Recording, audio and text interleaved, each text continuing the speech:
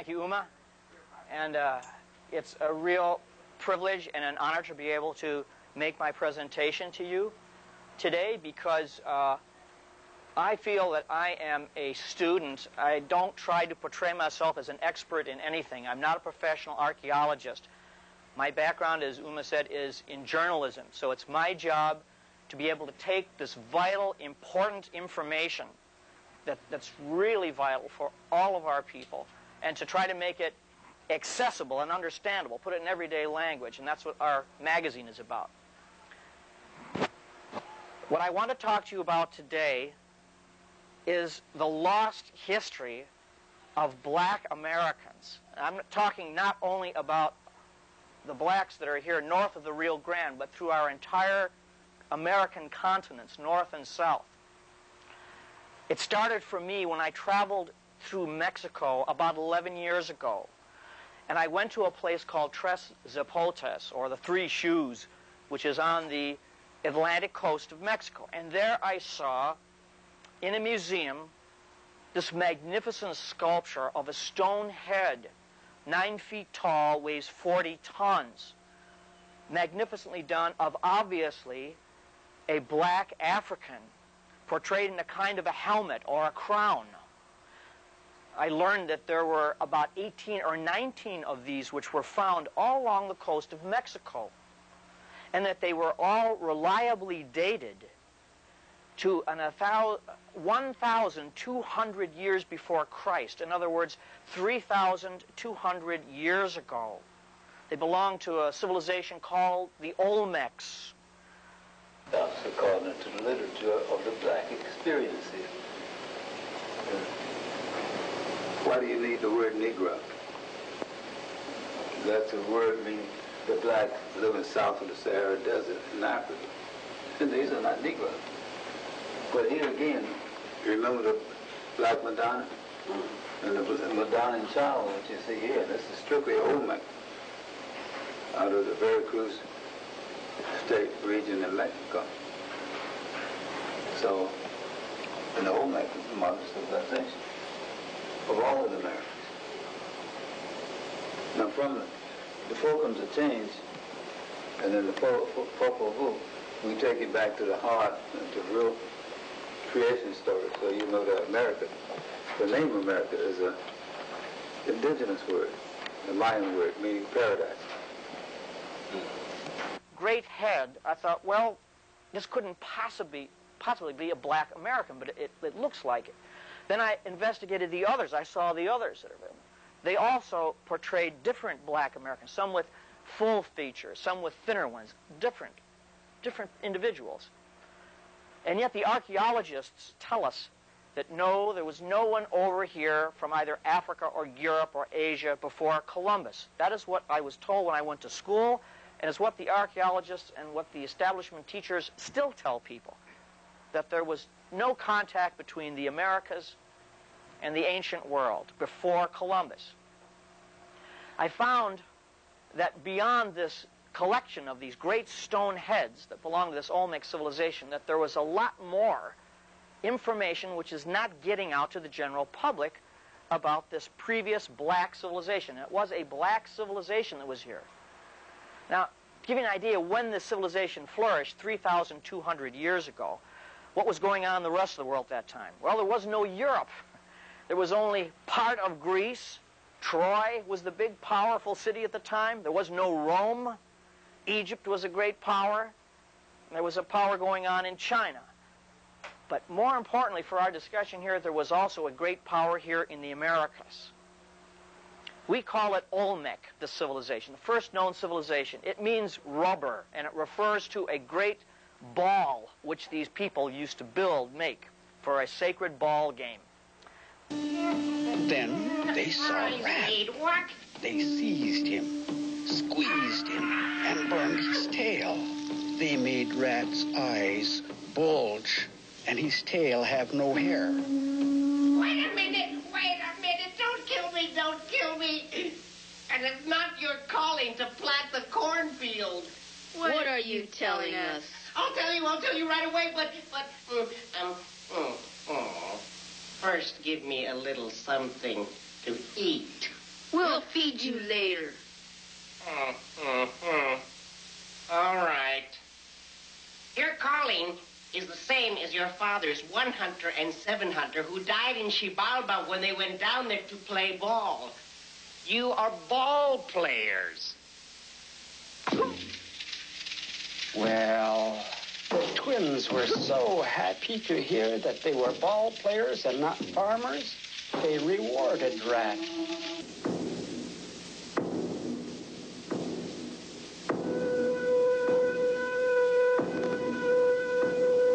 Long time ago, before the time of Christ, the people, the Maya people of Guatemala and Mexico, told a story of the creation, of the birth of the sun and the moon, and of the sowing of the first corn. It's known as the Popol Vuh of the Kichimaya. Term which archaeologists use just to identify these people. They don't know what they were called. Now, if it was only those stone heads, figure, well, maybe it's coincidence or something.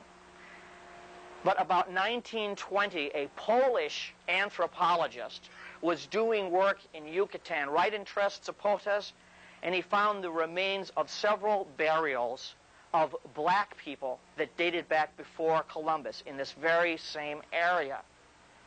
On top of that, throughout the rest of this century, smaller sculpture has been found in the Olmec area, definitely portraying black people and related to this first civilization. Now, when these great black heads were first found in 1862, the Mexican, the European, and the American archaeologists said, well, these were just happened to be slaves who were blown overseas and they made statues of them. But yet the local people there, the native people, referred to those as black kings, sometimes as African kings. Also, if you have a slave, you're not going to create this huge, magnificent monument to someone that's the lowest part of society. You only create giant monuments to your most important people in society.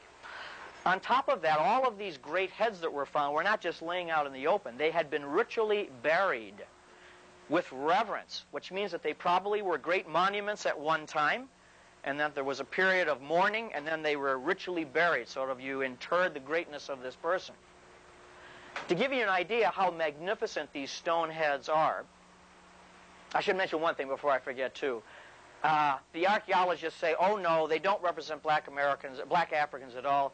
They represent a kind of Indians, but they resemble, as you'll see in the slides here tonight, nothing resembling Native American Indians. On top of that, they are all crafted out of black basalt. They're not, in other words, the basalt was chosen specifically to represent a black person, someone with black skin. They weigh 40 tons, and they were quarried in a mountain area that was 50 miles away, quarried there and sculpted there, beautifully sculpted, and then transported more than 50 miles to the capital of the Olmec civilization. Well, that's why he can sit there, that's all right. That'd be the same thing today as if you went, say, out to Gainesville, Georgia, found a boulder, crafted it perfectly, and by hand were able to transport it, this 90-ton work, all the way to the downtown Atlanta area. So whoever did this, they were obviously a great people with social organization on the same par of their artistic achievement.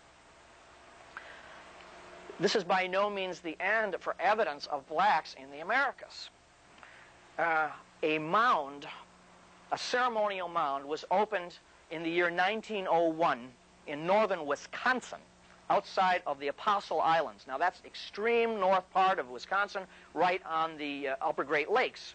When this mound was opened in 1901, the bones did not look Native American, and the skulls especially did not look Native Americans. Native Americans, you can tell almost at a glance that they are Native American skulls because the teeth, they meet, the upper and lower jaws. They have either no overbite or very little overbite. These jaws had pronounced overbite. So when the archaeologists found these skulls, they began to think, well, who do these people represent? So from that overbite, they investigated the rest of the jaw structure, the cheekbone structure, the periantals, this area up here, and unquestionably they belong to black people. Now, to be interred in a mound was a sign of honor. The average person in the Native American cultures in Wisconsin, when they died, they were usually buried under the floorboards of the house. It went down further and further. You kept the family literally in your domicile, or else if they were common people, workers and so on, they were just buried anonymously in Potter's Field. The mounds were reserved exclusively for regents, kings, shamans, priests, the movers and shakers of society. These 4 black men that were found in this mound were laid out respectfully with copper goods. Now there's a key there. What were these ancient blacks doing up in northern Wisconsin more than 1,000 years ago? And why with copper goods? The upper Great Lakes of our country forms the richest deposits of copper on earth. Among the largest, but more importantly, the richest, the highest grade copper.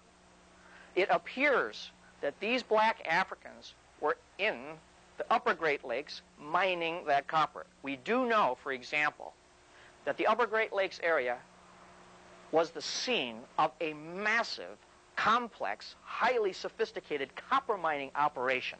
It was so complex that whoever these ancient people were, they dug a trench 5 miles long, were able to drill 60 feet through solid rock to remove this high-grade copper, and they were able to remove, while they were working up there, an astounding 500 million pounds of copper. Now, the Native American Indians, they used copper, was known as float copper. They'd pick it up off the ground, and they'd make it into bracelets and so on. They didn't use much of it.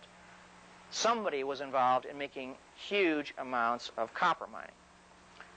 Now, who could that have been? Well, if you look on the other side of the world, there were black kingdoms in West Africa, some of them known as Ghana and Mali. And if you study those cultures, and a lot's known about them because they lasted all the way to about 1400 A.D., when the Arabs came in. These people were great goldsmiths, great metallurgists. They used lots of copper. Now, what's interesting, folks, is in that area of Africa, there are not many great deposits of copper. Where did they get all this wonderful copper? It's also known that these Africans were tremendous seafarers. They had things known as power canoes, in which there were 60 men manning these canoes. Then, on the other side of the United States, in California, you had a black tribe. And I will show you a drawing that was made from life, a beautiful illustration from life, of a man decked out in a kind of an Indian getup, but he is definitely not an Indian. He is a black person. What are we to make of all this? These wonderful comparisons. First of all, there is no doubt whatsoever, regardless of what the establishment archaeologists say, that there were sizable numbers of black people in the Americas, and they were not slaves blown out overseas by mistake.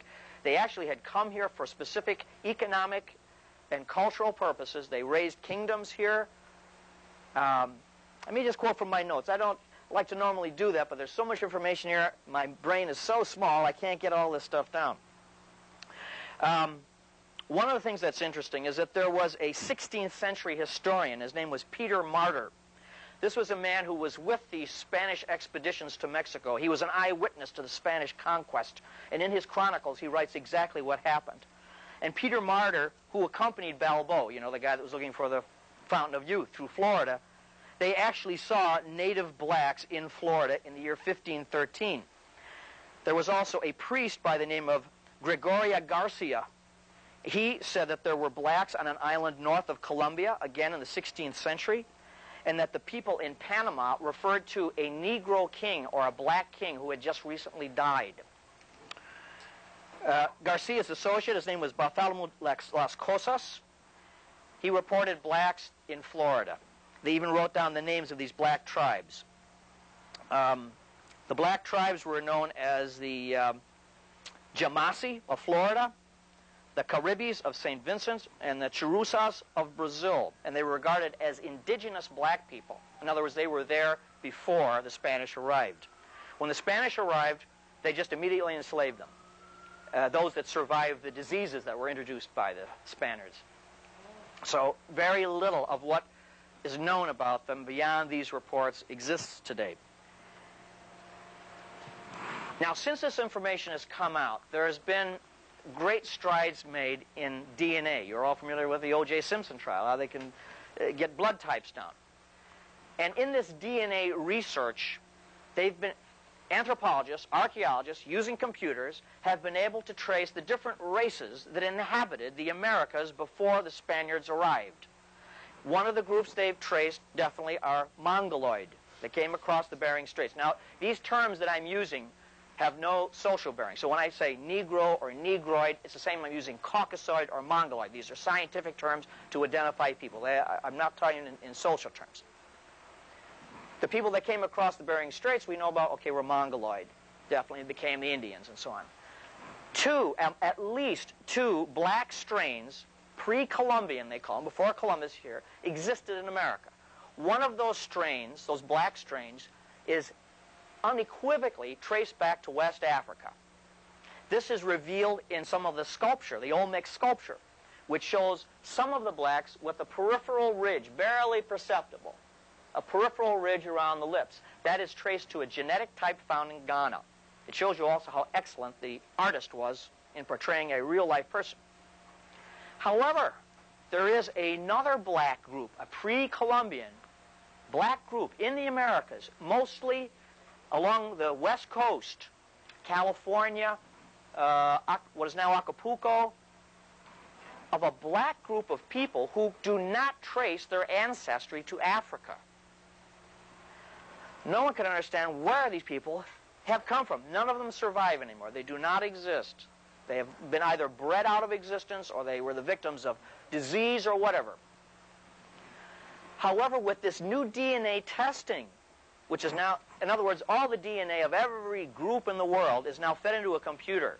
A computer then can make correspondences, comparisons between every other group.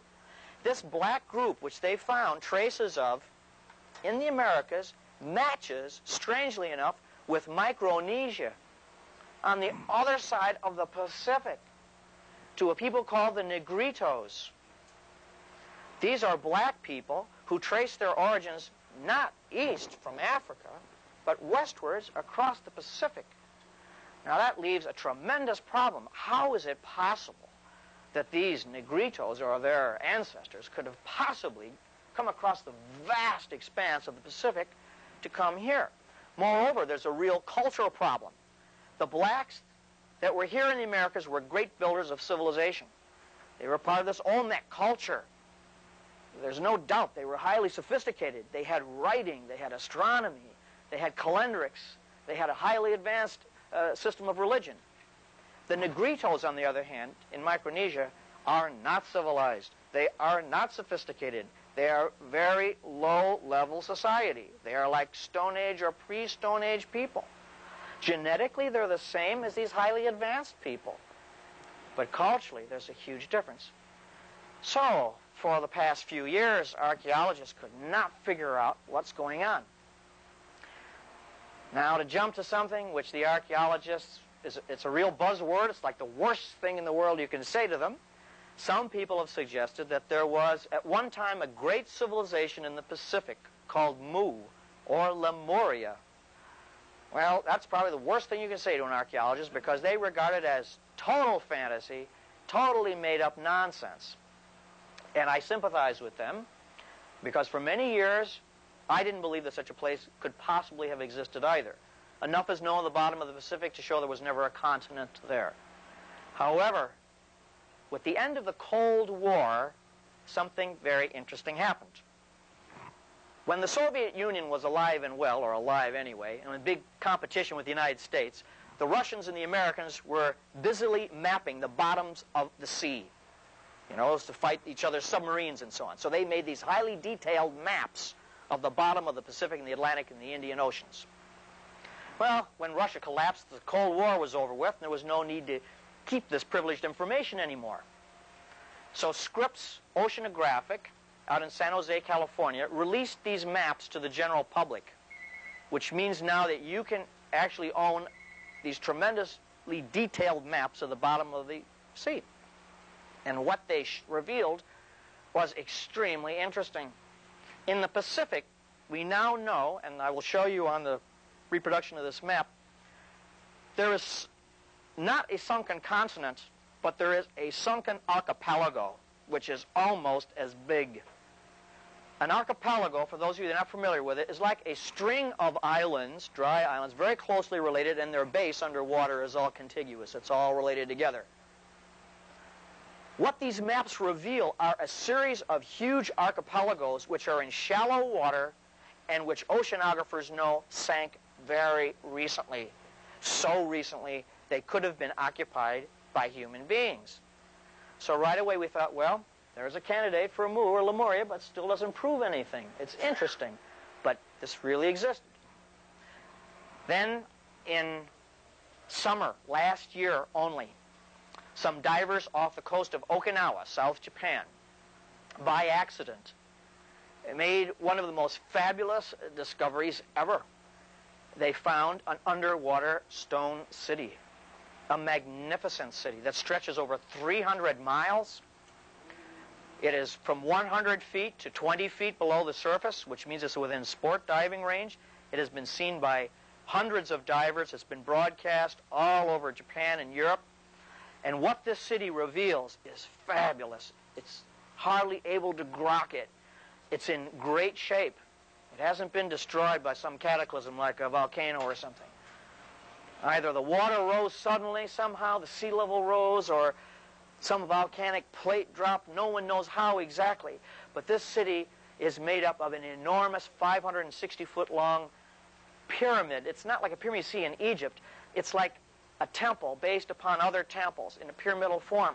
You go further north, and there are these great avenues, boulevards, and streets, steps, archways. I'll show you the photographs now. I have some of the shots of this.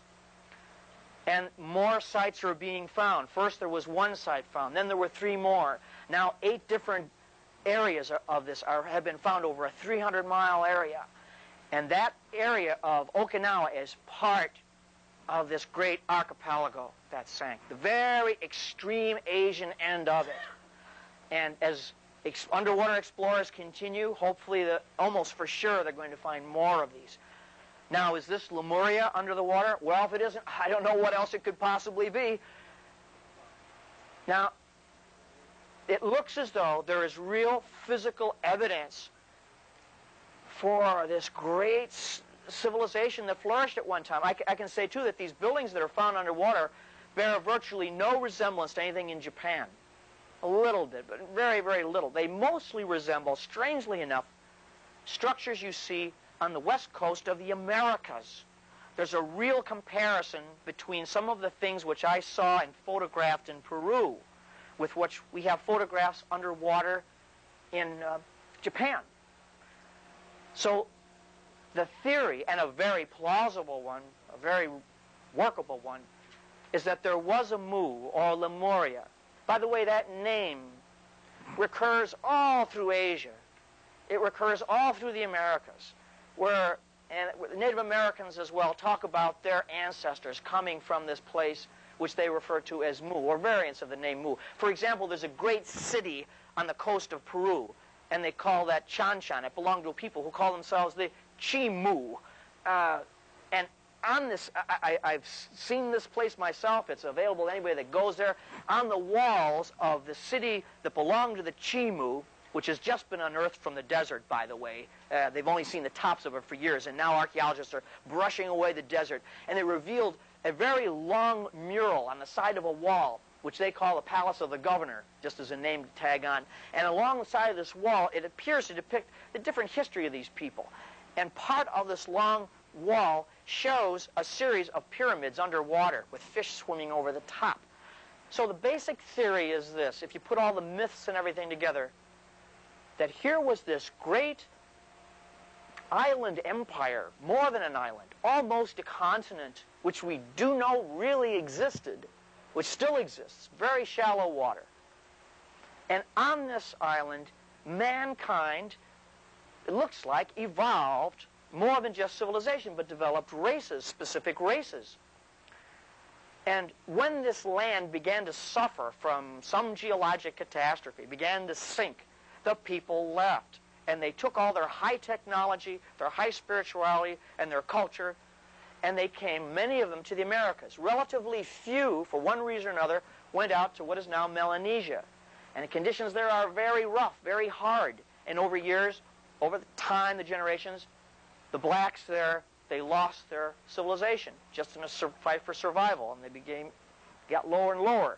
Whereas the blacks that went to Mexico found an environment far more conducive. The Valley of Mexico, you can do a lot of planning there. There they developed civilization, and it rose very high.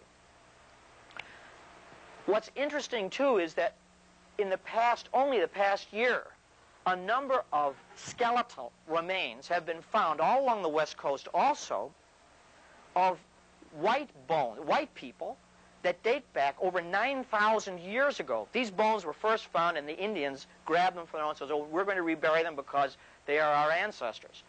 And the archaeologists looked at them and said, "Well, that means your ancestors must be white because these bones belong to white men."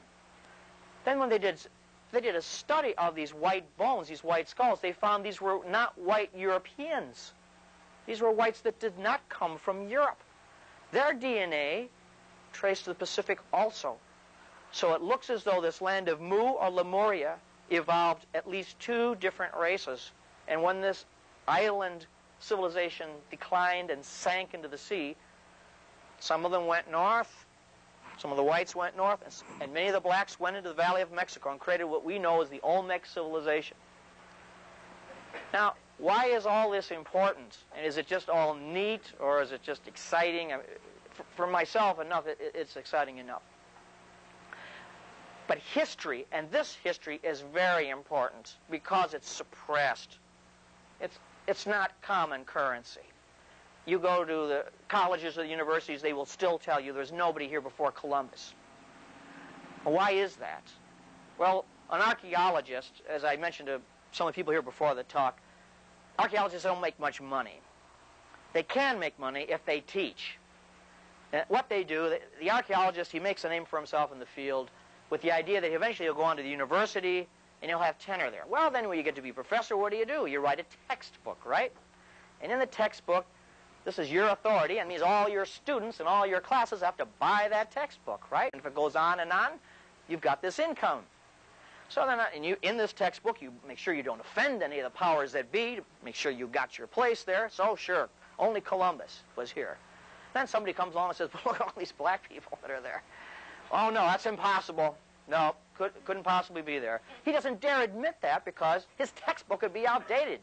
He'd have to get rid of his textbook. Nobody would buy his textbook anymore. His main source of revenue is over with.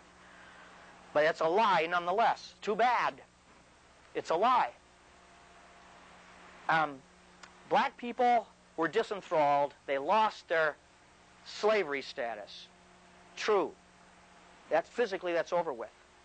But if you raise generation upon generation in which you tell your people, in America, your only heritage here is slavery. That's it. The white people, they had kings and queens and all that stuff, but we only came from that is a form of psychological slavery still. It's a form of psychological bondage. And I tell you what, myself, I would rather be a physical slave than a psychological slave. I can rebel against physical slavery. Psychological slavery, that'll really mess you up. So, it is vitally important that this information is made available. This is how you disenthrall yourself. This is how you find real respect when you say, okay, yes, slavery was part of our culture. It really happened, but that's not all. And we had people building civilizations here, not only before Columbus was born, but before Spain was born. We had great societies rising here. Then you develop a real sense of self-respect and real connectedness with the land. Now, why is it important to me? That's because it's part of my heritage, too. I'm an American, too. And these people that are suppressing this thing about the blacks are also suppressing the thing about Asians being here, and there were definitely Asians that came here, and Vikings and everything else. America apparently was a melting pot long before the Statue of Liberty came around. The other lesson to be learned from it, and this is vital. Look what happened when the Spaniards came here. They exterminated everybody. They enslaved everybody. They coughed on everybody and gave everybody diseases, wiped everybody out. That's the kind of heritage that they did. All these previous great civilizations, we don't know anything about them because they scrubbed them clean. That's what, and we're just picking up the pieces now. And it was hardly any better when the Anglo-Saxons came to North America, because when they came here and they saw this beautiful country, do you think they said, oh, look how pretty the trees are in the valley? Well, I might have figured, you know what, look, I can make a profit out of that. I'm going to make money off of that. And so they cleared the trees, they cleared the Indians, everything else, just for the idea of profit. And they wiped everything out. The difference is that when the Africans came, and others too, to the Americas, they didn't come with that attitude. Let me give you an example. There's a guy whose name, can't remember, I have to look it up. Abu Bakari of Mali in the year 1300 AD. Abu Bakari was this black king.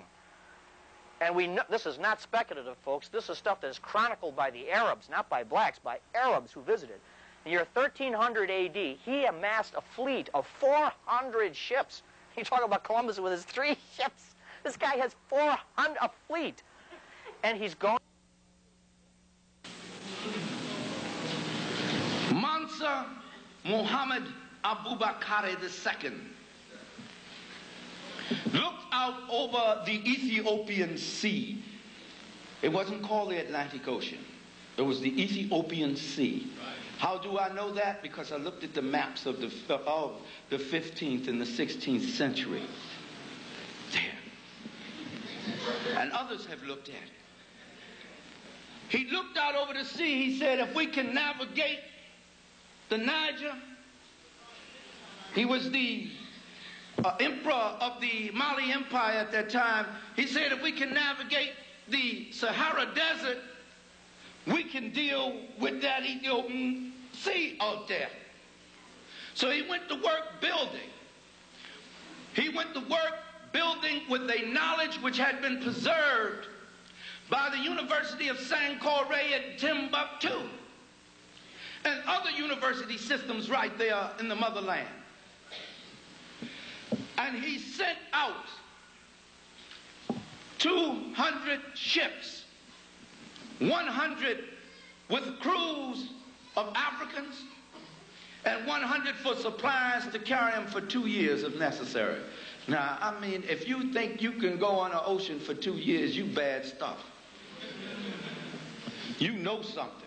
Because the man loved his people. He was responsible for the people. He was a leadership. He wouldn't send them out somewhere not knowing where he was sending them. And he told them, say, don't stop till you come to land. I know there's land over there because our people have been traveling over there ever since the days of the pharaohs and possibly before. Some time passed by and only one ship came back.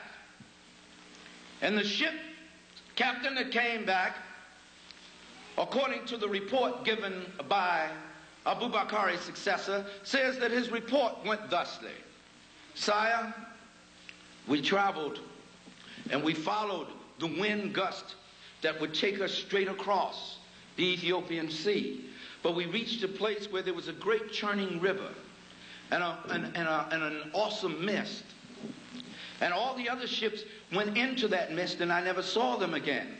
We somehow got spent out of it and were headed back in this direction, so we came home. So what did Abu Bakr II do?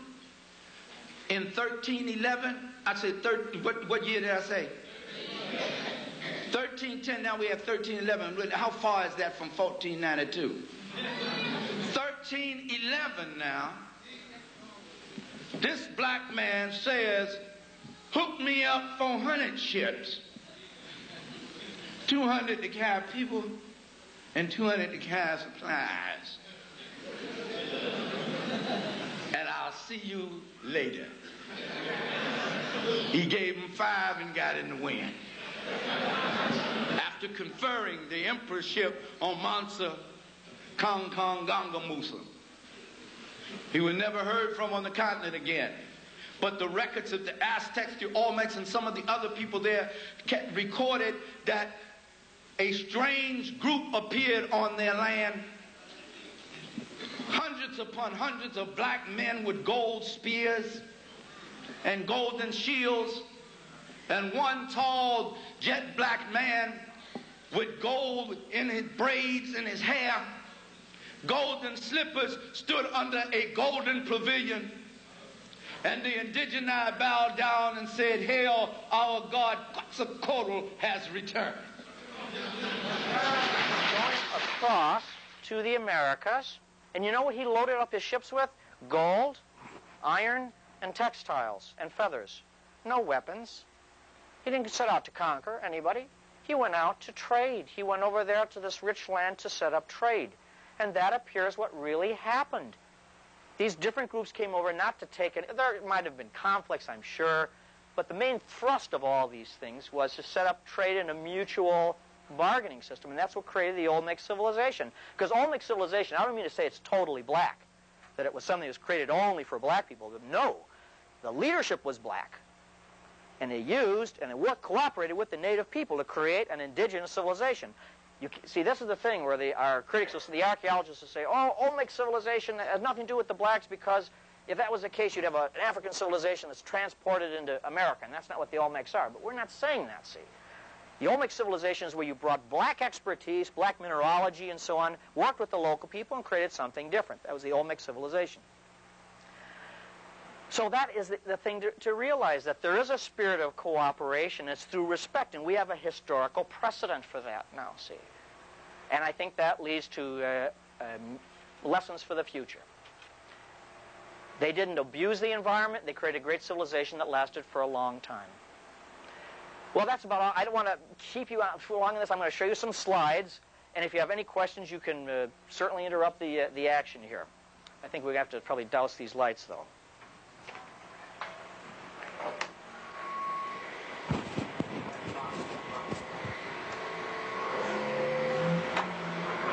Now, this is just a simple example of the contacts between Africa, North Africa, and Mexico. I'm going to start off very simply at first. This is an Egyptian god, ancient Egyptian god called Sobek.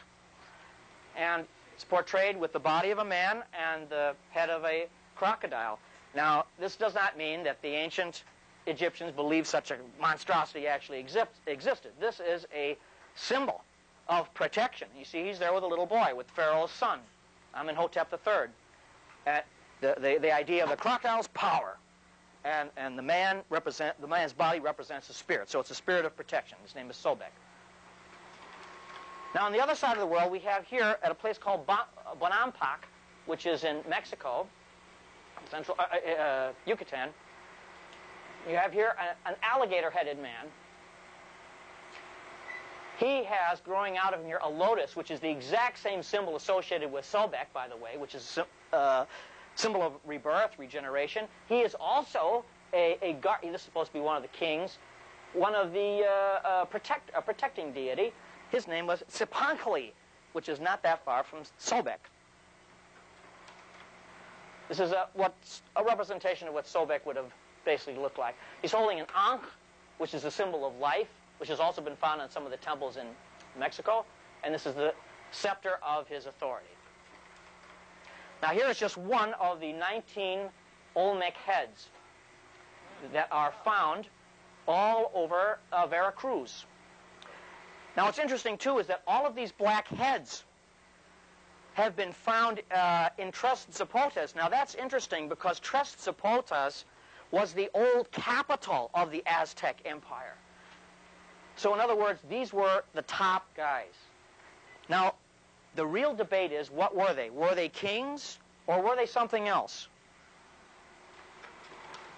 This is a representation of another a badly damaged structure, statue nonetheless, that was found in a tomb in Mexico. This is one of the common heads that is found also in Vera. Now, it's interestingly enough, there are a number of these black representations which show no body, show just the head. What does that mean? The head was considered amongst many Mesoamerican civilizations as the seat of the soul, that the body itself was relatively unimportant.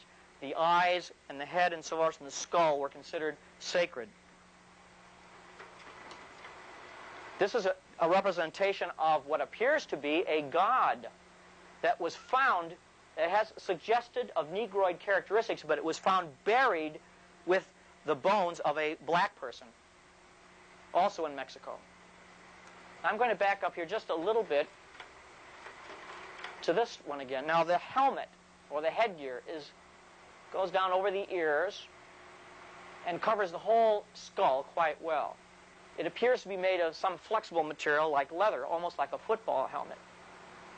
This is an indication of what this person might have really been. He may not have been a king, but he may have been somebody which was considered even more important. The Olmecs, as I said, had a sacred ball game. Their name comes from the name rubber for Olmec. It's rubber ball.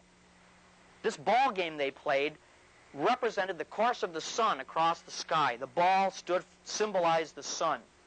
And it was played, this game was played by two opposing teams.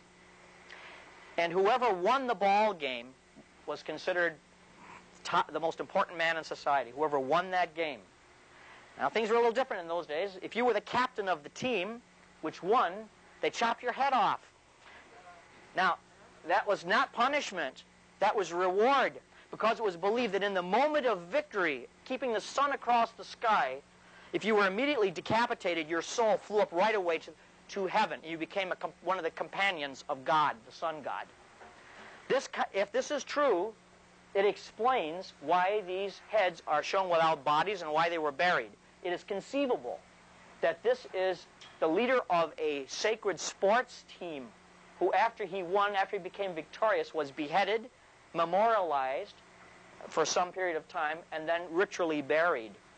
This was needed because the ancient belief was that the sun needed companions. The spirit of the sun needed companions, sacrifice. And only the best would be acceptable. The idea that we see in movies that slaves were being sacrificed to the gods, that's not true. You sacrificed only your best people to the gods. It'd be like going to a birthday party, you know, and giving them a box of cornflakes or something, you know. If you want to give somebody a gift that's something special, you give it of yourself, your highest gift. So these were either kings, regents, or they were these ritual captains. However, it is described in Panama that there was a black king. They describe him as a black king. This is a from-life drawing made in 1820 of a man in Southern California. And he belongs to a group of people they call the... No, they don't have the name. The name no longer exists. They died of diseases that were introduced. The Spanish chronicled at least one, possibly two, black tribes in Southern California. Where could these people have come from? Now, this is another typical representation of the blacks that are found in Mexico. This is one that is found primarily in central Mexico. What's interesting, this face portrays West African facial features, most definitely. This is someone who came across the sea in ancient times to help build that great civilization. However, this face shows a combination of West African traits and other traits. The mouth and so on supposedly is related to West Africa, the eyes, someplace else. So it's a mix of something. Now, this is an idea. I can explain how easy it was. Easy if you had the brains and the guts to do it. Here we're talking about these great black African kingdoms, Ghana, Mali, and so on. They're all along here. And I told you about the great African admiral who loaded up his fleet of 400 ships. Now, if they understood navigation, and they understood the currents, which only a civilized people could do, and you had the proper boats for it, you couldn't do this in a dugout, you had to have a real ship, one of those power canoes, you could plug into something known as the Canary Current, which goes right off the coast of West Africa. If you ride that current, you know how to ride that current, it takes you directly across the middle of the Atlantic and takes you directly to the spot where all of these heads are found. This is where they are found, off the tip of Yucatan. It's a straight shot. And you want to go back, you ride the currents back this way. It's a long trip, but it will work. Interestingly enough, when Columbus sailed to America for the first time, he used the Canary Island current. when Thor Heyerdahl made his balsa raft called Ra, he also used the Canary Island current and took him directly there. Now that explains West African origins. This is a photograph from a Japanese magazine, which comes out a lot better in our magazine that came out a few months ago. This is part of this great sunken pyramidal platform off the coast of Okinawa. There doesn't appear to be anything damaged.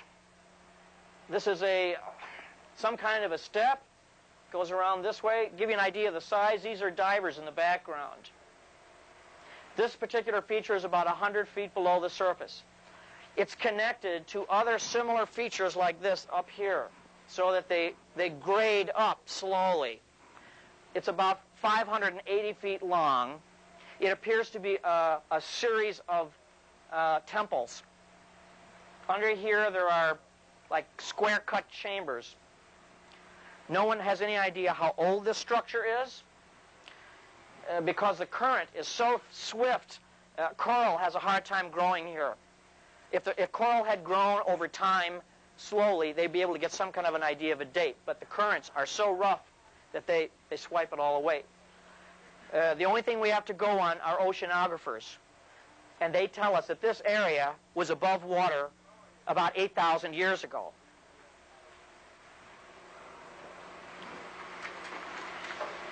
This is a diver, I'll show you here, swimming in one of the arches. This is about 100 feet underwater also. You see these are massive stones, beautifully placed. The diver is swimming in between here. It's about 100 feet down.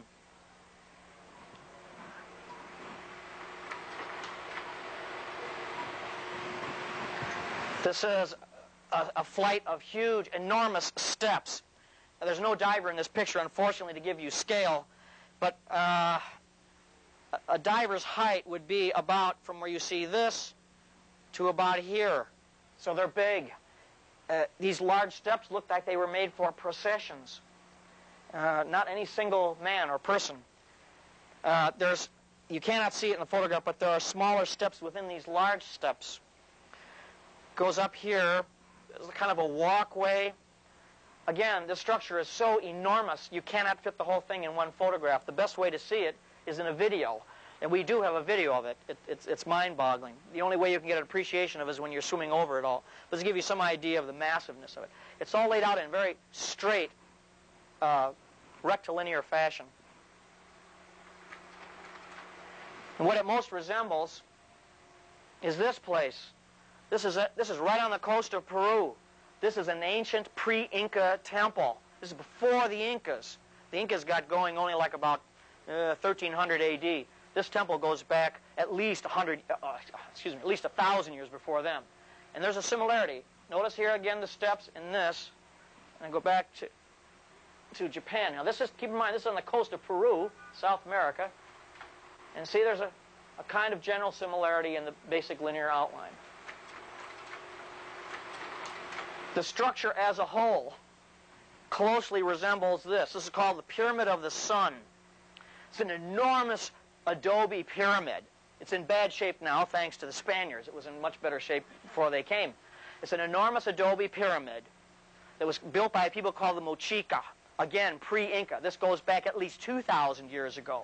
Again, you have these kind of platforms and right angles. To give you an idea of the size, there's people there. What the Spaniards did, this is all mud brick, but when it's fired, it becomes almost imperishable.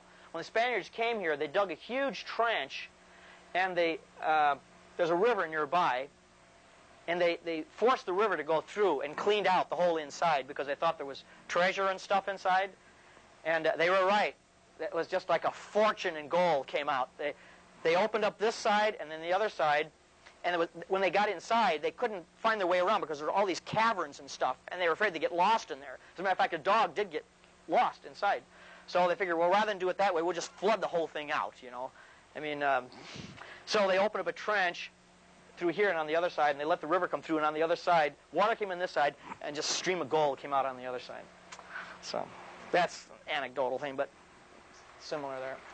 This is what that same structure I showed you looked like originally. It was red, too, because there's part of it paint exists still. The reason I'm showing it to you is because if you were to see that structure underwater in its completeness, in its entirety, it would resemble this very similarly. So here you got something in Japan, something in America, with a real close call. This is a model of another place, also in Peru, a place called Pachacamac. It's about 400 miles south. This also is very similar to what we're seeing in Okinawa. This is another place in Peru. This is, in Bolivia. This is high up in the Andes. Again, very similar to the setup in there. This is this wall that I told you about. It's just been uncovered from the sand that's more or less protected it for 2,000 years. This is a place called Chanchan, belonged to people called the Chimu, and this is the wall of their history. Further down, you'll see how people arrived in Peru and so on. And here, at the very beginning, it shows these pyramids with fish swimming over the top. It's another example. There you can see the fish a little bit better. Now, how is it possible that people could have gone across the Pacific, for gosh sakes? Again, if you are dealing with a very competent maritime people, here we have the great civilizations of the Incas, the Mochica, the Chimu, all along here that I just showed you. Over here in Japan, this is where the sunken structures are, down here.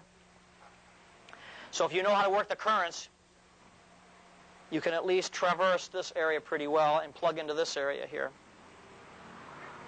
So it's not impossible that they could navigate those, but there's a better explanation than these currents. This is a visualization of what Mu or Lemuria looked like. I wish I could be more detailed. This is a painting which is based on the collective details of various myths from Asia, Africa, and the New World. And apparently these myths are telling the truth because this painting was made like about, 60 years ago, and yet it's portraying essentially the same type of architecture that we're seeing under the water in Okinawa, again, square cut.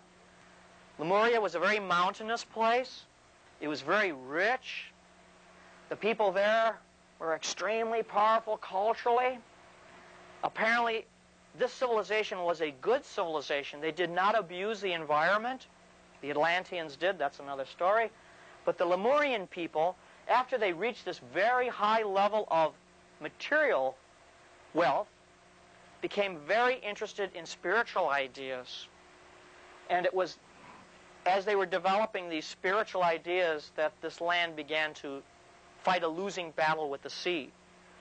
We don't know exactly what happened.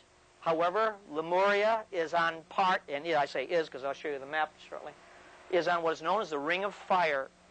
And the Ring of Fire is this enormous tear, a rip in the ocean bottom that skirts the entire Pacific. It's called the Ring of Fire because it's a ring of volcanoes. Islands are sinking and rising all the time. So what happened was that somehow this disaster undermined the foundations of Lemuria, and the place slowly sank, and they had to leave. And what we're finding now in Okinawa are just the remnants of this. This will give you some idea what the place looked like. It was beset by geologic violence. As I said, the Ring of Fire is composed of literally thousands of volcanic features such as this.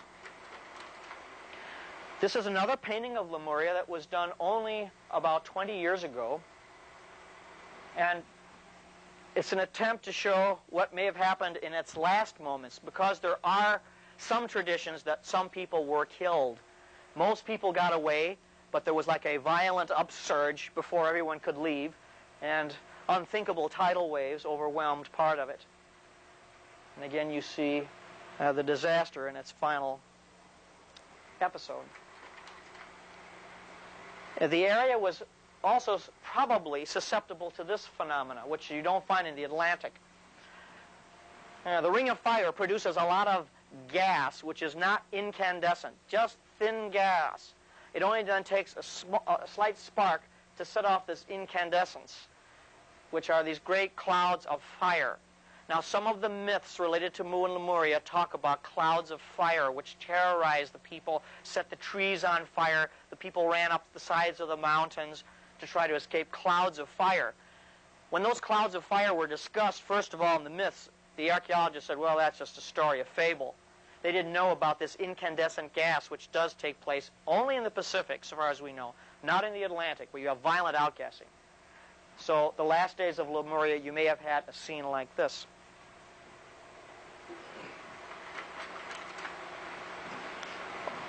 Now, it's not known that there was a major volcanic eruption on Lemuria itself, although it's suggested nonetheless. And again, this will give you an idea of its last moments. And then the final tidal wave, as it were.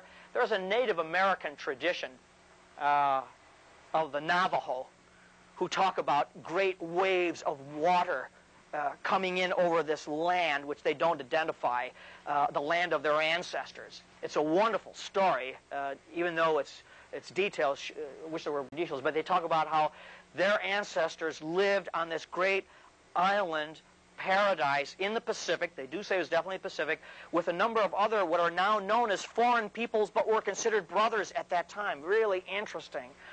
Considered just variations of the same family, who are considered now, they say, foreigners and aliens. And they lived on this island, and then these great waves rolled in. Most of the people escaped. Some did not, and they were transformed into fishes. Now, this is the map of Scripps Oceanographic, which has all these wonderful details of the bottom of the Pacific that were not available to civilians before the end of the Cold War. And what it shows here, from here all the way out across the middle of the Pacific, are a line of archipelagos that are not deep, which means that they sunk recently. What's particularly interesting is that this area here is actually was at one time actually connected to Peru. So if you had a people developing on this, I mean physically connected here at one time, if you have a people that are developing early races, actually early races of whites and blacks that are not related to Europe or Africa, and the first civilization, it's only natural then that you're going to see parallels of blacks in Peru and in Mexico, because it's no big deal to get there, even if it extends over here. That also makes sense that if this land was destroyed, that you had groups going in different directions. That's why people in Asia have the story of Mu, and why some of the Tibetan traditions trace directly back to this lost civilization. They call them the Rutas.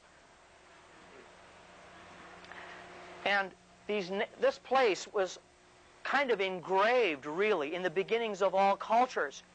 Now, what about these blacks that went eventually, were great seafarers? What do they call them? They call them the Moors. Well, the word Moor doesn't really make any sense in any African language, but if you break it down, it looks like a corruption of the people or the person of Mu, because the R is a determination. It's not the real word. So it would be like Mu-R.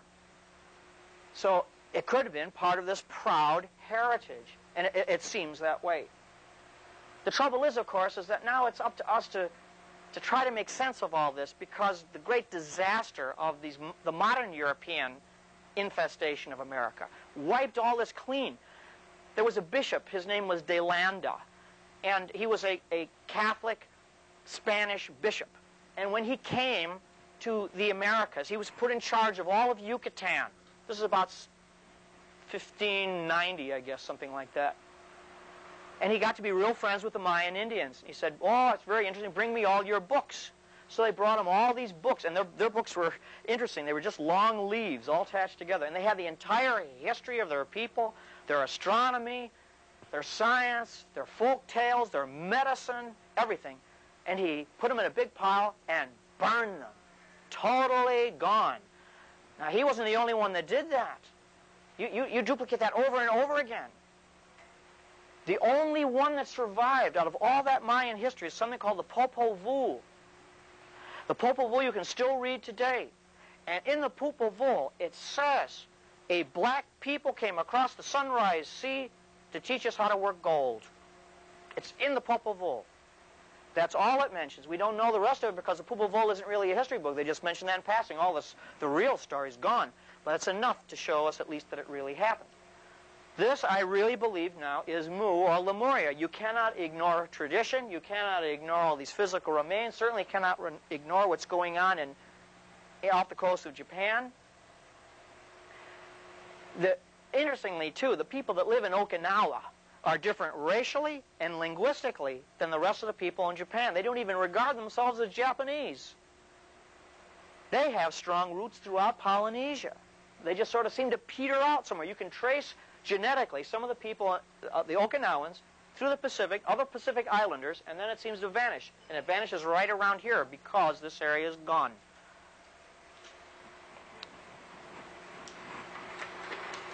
Well, that really is all I had to show. I don't want to keep you all night. I'm such a fanatic on this that I could talk forever. So if you have any questions at all, or is anything I can try to answer for you, I'd be glad to.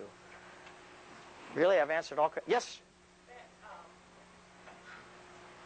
One of the kings with the long profile. Yeah. No. The reason why is there used to be something known, or there is something known as radiocarbon dating. And that is, they measure the deterioration of carbon over time and they come to a date. Well, that whole process was built on the idea that there's the same amount of carbon in the atmosphere now as there was thousands of years ago. And it's only just occurred to scientists now, oh, gee, we forgot to take into account that there was less carbon in the atmosphere then than now. And so all their dates are messed up. And so now they're having to recarbon date things. However, the Olmec heads, the guys with the leather-type helmets, they are pretty well dated to 3,200 years ago because they've used things other than carbon dating. There's crystals that are in part of the eyes, which they've been able to date, and crystallization that took place, and things buried with them and so on. The one that you're referring to, I think, is rather late, probably like about only 1,000 years ago. Maybe 1,000 years ago, which means there were blacks continuously involved in these societies until the arrival of Europeans. Not quite what? Well, that's because it's probably what we would call primitive sculpture, but it's just as a matter of stylization. That one is also relatively late. You have to figure that the Spaniards destroyed so much that we're lucky to have really anything, you know. Yeah. I studied from an esoterical level, and in my studies that the land of Mu or Lemuria was the third root race when we were androgynous and the sexes split into male and female. And also when the island sunk, if you travel past the Rocky Mountain, that whole fault, part of it slammed against the coast of North America and created that mountain strand all the way from Alaska down to the Andes. And if you cross over the Rocky Mountains, you'll find that everything is different there. The trees are larger, the culture is different there. Mm-hmm. So that was original part of the land of Mu that slammed against this continent of North America. And I'm not getting into Atlantis, but this is from my studies on the esoteric and the metaphysical. Right. You're talking about Rudolf Steiner there. No. No? No. Oh, okay. Rudolf Steiner's not the only someone who talked about the land of Mu. Right. Yeah. Right. I'm not really too much in the esoteric of it because I know people differ on that quite a bit. And so I'm just trying to find the hard evidence that everybody can use to build on, you know, and... Speaking of the city of Japan, there is also, it's something like the Bermuda Triangle that's there over there on the coast of Okinawa, also on Florida, and it's another vortex over in that. Well, I wouldn't be surprised. Similar, like the line, like the equator, if you draw a line across it, they are located in the same location. There seem to be correspondences. Yes, sir. Question, I was reading earlier this week, as a matter of fact, about some bones that were found. Now, this is the other coast now. We're getting over to the East Coast. I'm talking about Jamestown. And some bones of some Indians was earlier thought to be Indians, and now they found out that they were black. Mm-hmm. And they're saying that they were the bones of the black slaves. Right. As soon as they find black bones, immediately they think they're slaves. Right away, they say immediately they're slaves. And, I guess that's what I'm saying. They didn't present any evidence that says, okay, these people were slaves. Well, it was the same thing with... They were black. Right away they say to slave. When they found those heads, they said, oh, they're slaves, right off, without even looking into it. Or when they found the bones, they think they're slaves. But you see now, with all of the new scientific dating this year, well, it's not possible. You know, they were something else. I just learned here from somebody in our audience that there's a cemetery that's been found in New York of a black population, an actual black population in New York that was definitely before Columbus, that they were able to actually trace back the origin of the name, like the word Broadway and Spring Street, to the shipbuilding people that were there in New York. It makes a great deal of sense. And I think that that place was probably had to do with this great copper trade, because that was, copper in those days was like what plutonium is to our atomic age, because from copper you made bronze, you made tools, you made the best weapons, so it was vitally important. And I think that this place in New York might have been part of that. And they are not slaves, because you do not memorialize people, like I say, like that. You mentioned New York. What part of I don't know. I don't know. I just heard about it from this gentleman here earlier tonight. I don't know like that. I'm all new to it. What we call the Montauk Indians? The Montauk Indians, right. Okay. I think they were on Long Island, northern end of Long Island. Right, that's where they're. Some pyramids or whatever. The Montauk Pyramid. Up in that area. And some of the things that had happened to them in their land being taken from them, they were supposedly mixed with some black population, but I'm speculating as to whether they may have already been black or mixed with black or... I don't know. It's really believable. It's really possible, considering all these other ones. I was thinking about the family names that they had, like Pharaoh and... Oh, wow. That's pretty good. Maybe so. Yes? In your studies on the beheading, the ritual beheading, yeah. did you find out what they did with the rest of the body? The rest of the body was no longer important because the body just belongs to Earth. But the head, right. For example, they used to also have skull racks. You would go into town and you see the racks of all these skulls, and you go, oh, that's pretty horrible stuff, but it really wasn't. These were all like their saints or their top people. And it was a form of memorializing them. By preserving their skull, it meant this person is in heaven now. It's like an assurance that they're with the top sky god now. Well, they had a special... Pardon me? I don't know. I can't say, but I know they discarded it because they didn't consider it really important. It was the head. These black people that are sculpted with these great sculptures, they were all found buried. I mean, the sculpture is found buried, not just thrown in a hole. I mean, buried with grave goods and honorably put into the ground. So, they were important people. You must remember that once upon a time the earth was one land mass before it split, and the people were able to trek out over the earth. And also you can travel underground all the way from the coast of Antarctica to the North Pole. And Tuesday night they had a special, on a 4-hour special on Channel 8 on tracking the Aztecs all the way from where they left from the Americas down into South America. Oh, and I watched it. It was very interesting. Right. And it's really fascinating stuff. I think we are on the verge of a new history, and that everything that we've been told and our parents have been told is going to be thrown out. And in coming generations, we're going to have a whole new way of looking at our past. That's one of the great things I think we can look forward to in this century, is that we can throw away all these wrong ideas that still mess us up and see what really happened, That we all have roots in this country that go far back before Columbus, Yeah. The people who did the beheading, were they important people also? Yes, anybody. It was a religion, It was a religious rite. You were a privileged person if you won that. And the person that was engaged in it understood that if I win this game, I'm going to be beheaded. Now, this doesn't mean that anything bad happened to the losers. It was, just part of the game. But if you won, you were considered a privileged character, and it seems barbaric to us, but at least we can understand where they're coming from anyway. Now, that isn't necessarily what happened. I mean, that's our interpretation, which might be wrong. I don't mean to say that just because that's my interpretation, that's what it was. I could be totally wrong on that. It could be they are just monuments of kings. That's possible, too. But I do know they had this ball game, and I do know that they did cut off the heads of captains when they won. Now, whether that's them or not, I don't know, but it could be. It could be. With all the written records are gone, They did it Yeah, that appears to be the case, right? Because the Aztecs did. They would cut off the head of the guy right afterwards, right in the moment of his victory, of his triumph. Oh yeah, that was the big finale, you know. But I mean, it was good because the captain went through a ceremony. He was totally praised by his whole society. You know, the emperor himself thought this man was like God. He was deified, you know. And everybody's cheering at that moment. Well, that's a good way to go, I suppose. You know, I mean, everybody's cheering you on in a way, you know. But this is not to say that this is only what the blacks did. This is only what some did. They weren't all involved in this. They were also involved in a lot of seamanship and a lot of gold. One thing I want to bring out, too, is that, as a matter of fact, the word for gold, interestingly enough, in West Africa was called, let's see if I pronounce this right, guanines. Guanines, that's a West African word, guanines, for gold.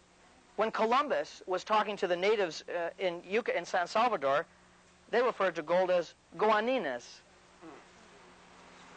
Same thing. So there's a lot of more parallels than I have time to talk about here. Well, I thank you all for coming and letting me share this with you, and I hope you find our magazine worthwhile. The purpose of Ancient American is to get facts like this out.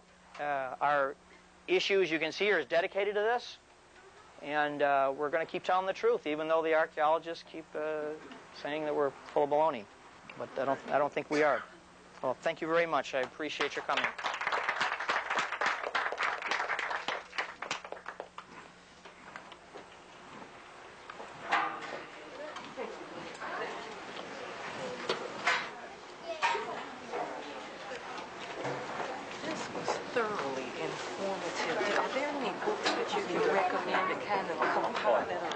Yeah, there are 1492. Y'all all right?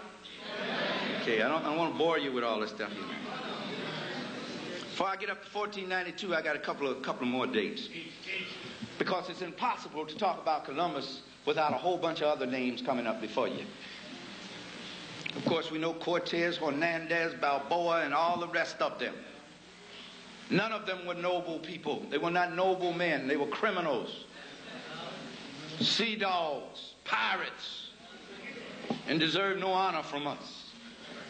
But also there is Prince Henry the Navigator, Bartholomew Diaz, Vasco da Gama, and Jan von Riebeck. Because at the time now that they were preparing, when they were about to drive out, and I got to come back to 1492 and then switch back a minute. I'll be coming back and forth, but you can hang with me. The last stronghold of the Moors, who had been there for some 800 years. And as Dr. John Henry Clark said, it was one of the few times that Africans had partnerships with other people, and they came out all right for a while. The Arabs betrayed us in the end. The Jews we brought into Europe helped to get us out of, the black Jews we brought in, undermined us with the Spanish to help the downfall of the last stronghold of the Moorish Empire of the Kingdom of Granada in 1492.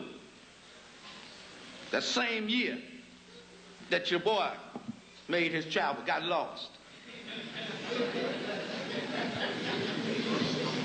When they drove the Moors out of Spain, this is what they declared. We cannot afford to be embarrassed by the superior intelligence of these people any longer. They must not be allowed to get themselves strengthened and come back here again. They will never rise again, and the only way to stop them is to go to the lands from which they emanate and stop them. We couldn't do that before because we did not know how to navigate the sea. We did not know how to build ships. But now that we have run them out of here, we can take the knowledge that they left behind, and we can now go and exploit the world. Not explore the world, exploit the world. And in that way, we can continue to ensure our genetic survival. And so, in 1444, Prince Henry the Navigator leaves out of Portugal and heads down the west coast of Arqueboulan, commonly known as Africa. Because the Portuguese were heading for Africa, the Italians and the French and the Germans were still trading with the East, But Spain couldn't get through to the east because they would have had to fight the Germans, the French, and the Italians to do it. They would have had to fight the Portuguese to get to Africa. So Spain said the only place for us to go is west. No place else to go. But we got to find some land to exploit, or the other nations around us are going to become so strong and so rich, and they will whip us and subjugate us to them. These are Europeans, talking about fighting among Europeans now. Prince Henry the Navigator comes down to the Congo and begins immediately, after taking back 4 of Mother Africa's children, begins to recommend the slave trade from there, to bring and import Africans into slavery into Portugal. In 1487 to 1488, Bartholomew Dias, another Portuguese, rounded the Cape of what they call Good Hope in southern Arquebu land, Tanzania, because I don't know where South Africa is. I look on a map, I cannot find it. I know where Tanzania is. That's what the people who are struggling there for their liberation call it. Then in 1497, Vasco da Gama rounded that cape and found the route they were looking for to India. What it was, these people were going hungry. They were suffering from diseases. They were being decimated by the plague and everything else. So they were going to other lands to find medicines, to find other things for their own survival. They were not going to carry the light of civilization. They were not going to bring people to Jesus. They were not going for any of those reasons. They were going for economic reasons and strictly survival reasons. That's what it was all about. That's why I say when they tell your children in school about the great explorers, no, they were exploiters. They were not explorers. But here's the kicker. I'm going to be back to 1492 in a minute. In 1652, the Dutch East India Company, which was trading in the slaves, most of its money was made from slave trade of African slaves, sent a naval surgeon named John von Riebeck. And he established the first white settlement in Tanzania, known as Cape Town. Now, why am I going through all that? Because African children there who are compelled by the miseducation system, the white supremacist miseducation system of the USA there, the Union of South Africa, same initials as the United States of America, tell these children that they must celebrate the arrival of Vasco da Gama, Bartholomew Dias, and John von Riebeck. And their arrival opened up the door for the destruction of their civilization and the state that they're in now. Now that is mental and cultural genocide. However, many of us here have no problem seeing that in relationship to Tanzania, but we have a problem seeing it in relationship to our experience here in America. And I say, and I hope I can back it up, that to tell our children to celebrate Columbus Day is the same as telling our brothers and sisters on the continent to celebrate the arrival of John von Riebeck. The same equation. Now, why do I say that? Let me give you a little background on Christopher here. Drop my notes down here somewhere. Hold on a minute. I'll be with you. I'm not gone. Down here somewhere. Hold on a minute. I'll be with you. I'm not gone.